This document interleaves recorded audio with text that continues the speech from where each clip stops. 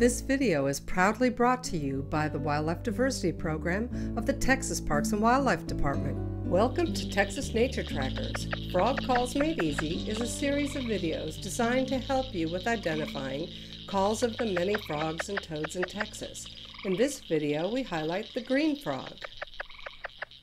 Texas Nature Tracker volunteers conduct nighttime frog call surveys at wetlands throughout the entire state of Texas.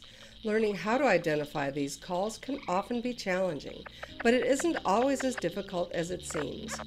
Here are some tips on how to find and identify frogs. Green frogs are often called banjo frogs. After hearing their call, you'll know why. This frog is smooth-skinned and relatively small, up to 3 inches from snout to rear. The coloration can range from green to bronze.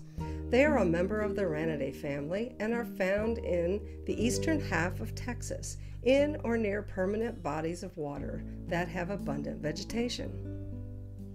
Listen carefully to this call. One tool to help you remember the call of the green frog is to compare it to something with which you are familiar.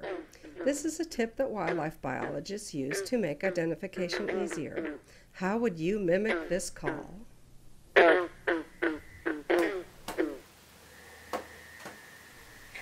The sound of plucking a rubber band or comparing this call to someone strumming a banjo is a great way to remember the call of the green frog.